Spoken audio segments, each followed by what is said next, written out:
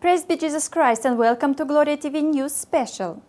The chairman of the German Bishops' Conference and Archbishop of Freiburg, Robert Zollitsch, believes that Christ's crucifixion is just a psychological support for those who suffer. On Holy Saturday, the Archbishop denied the expiatory death of Christ in an interview with the German TV station Hessischer Rundfunk. Christ did not die for the sins of the people, as if God had needed a sacrificial offering or something like a scapegoat, the Archbishop said.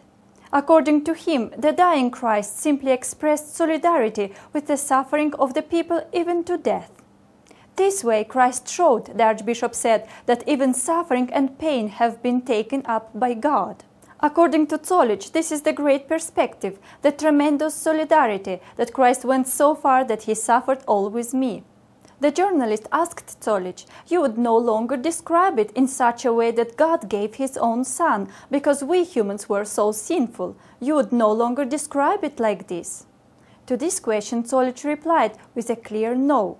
He stated that God has given his own Son in solidarity with us into his last agony, to show that you mean so much to me, that I go with you and I am totally with you in every situation. The Archbishop seems to roll back a tiny bit when he says that one's own sins were responsible that Christ has become so involved with me, but he does not elaborate further.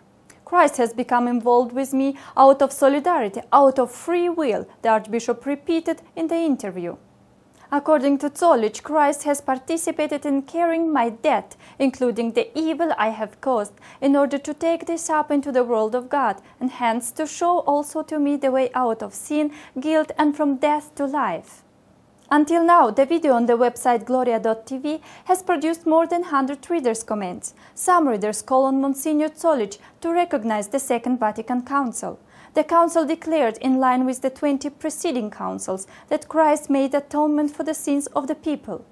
A priest with the username Poldi said that his sermons on the past Holy Week would all have to be trashed if the statement of the Archbishop were true. This was Gloria TV News Special. Thanks for being with us today and God bless you.